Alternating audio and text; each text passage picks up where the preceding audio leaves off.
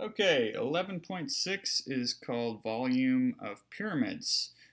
So in the last section we talked about prisms and cylinders, and the volume formula of that was the area of the base. Remember that this is area of base times the height. The height's the distance between the two bases, okay? For pyramids, it's going to be 1/3 of the area of the base times the height, okay? I had some good demonstrations to show why it'd be 1/3, but it's a little hard to do on this video. But you can find them on YouTube really easily if you're interested. Okay. You also sometimes see the formula written like this because dividing by 3 is the same as multiplying by 1/3. So that's fine. If whichever version you prefer will work fine. Okay. So first, just going to talk about some vocab associated with a pyramid. So the point that it comes to is called the vertex. Okay. The base is going to be the opposite end. So this is a rectangular pyramid. So pyramids are named by their bases. Okay, this is a rectangular pyramid, but you don't have to have a rectangle. That's what we often think of, but you could have other shapes as the base. Okay, this part here is called the height. This is the height of the whole pyramid. Okay, it often gets confused with this piece. So this is the height of this particular side of the pyramid. Okay, so this is called the lateral height. Lateral means side. Okay, so if there was stairs going up this pyramid, up the side of this pyramid, they'd be along that blue line. This is the height on the side. Okay, now if there was a leak in the roof right at the top at the vertex, and there was water dripping down onto the floor in the middle of the pyramid, that would be where that orange line is, and that's the height. Okay. Okay. So that's just a little vocab to get started. Yeah, and the height always has to be the perpendicular distance to the base, so I should add that in too. The perpendicular distance from the vertex to the base.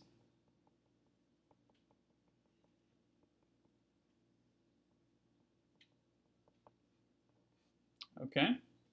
All right, so let's find the volume of this pyramid. Okay, so I'm going to use my formula, 1/3 area of the base times the height.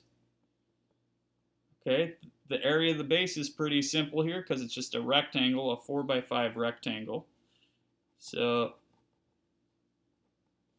this area is going to be 20, right? 20 square centimeters. That's the area of the base. And then the height, you just got to make sure you don't use the 14 because that's the lateral height. I want the 12. Okay, and often what I like to do on problems like this, you can just multiply from left to right, but 1/3 of 20, that doesn't go in evenly. But if I take, hey, 1/3 of 12 is 4, right? So then I can just kind of think of it like this, and then I don't need a calculator at all. 4 times 20 is 80. My units are centimeters, and this is volume, so cubic centimeters, 80 cubic centimeters. Okay. All right, on the next page, there's a problem just like this with new numbers. So if you want to pause the video and try that out, you can go ahead and do that. Okay, I'm going to start working through it.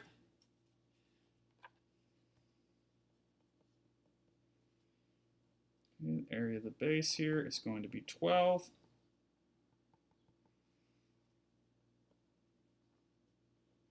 And then the height, I got to make sure I use 7, not 9.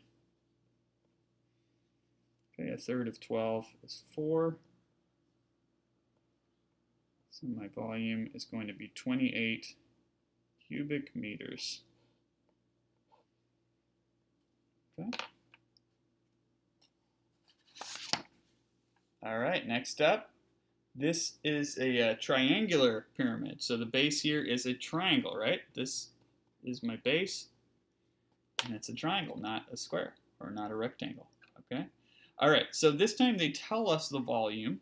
I'm going to find the height from that, okay? So I'm still going to start with the same formula because I know I'm dealing with the volume of a pyramid, okay? The difference here is I know the volume, so I'm going to put the 384 in over here, okay?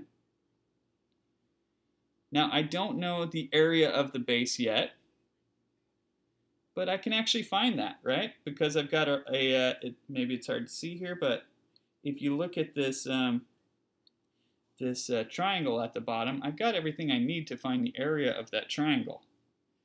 So you got to remember the formula. It's 1/2 base times height. Notice it's the lowercase b because it's not the area of the base. It's just the base of the triangle, which is 24 here. So if 24 is my base, the height of that triangle would be 8, right?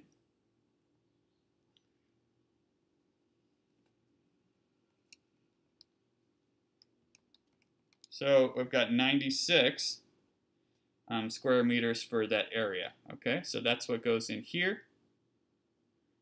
Okay, and now when I look at the formula, I can solve this for h, right? And that's what I'm trying to do. So I'm going to take 1/3 of 96 first. So you can just think of that as 96 divided by 3, which comes out to 32. Okay, and then I'll divide by 32. And comes out to 12. And I just want to make sure I get the same units as the rest of the problem. And so that's going to be meters. Okay, so using the same formula, I just had different knowns and unknowns. Okay, and it's going to be a similar kind of thing here. Okay, on this last problem, we're told that the base is a square, and we can see it's a rectangle that's x by x, so it's got to be a square. Okay, so let's start off with the same formula and see what we know. Well, we know that the volume is 75, so I'm going to put 75 in for V. Okay, now I don't know what x is yet, but I know that the area of this would be x times x, which is going to be x squared. It's not 2x, right? X plus x is 2x. X times x is x squared.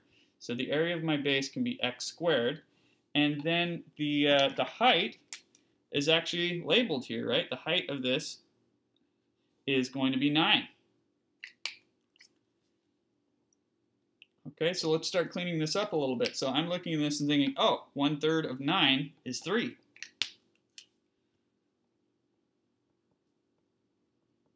Okay, and I'm trying to get x by itself, so first I'm going to divide by 3. So 25 equals x squared.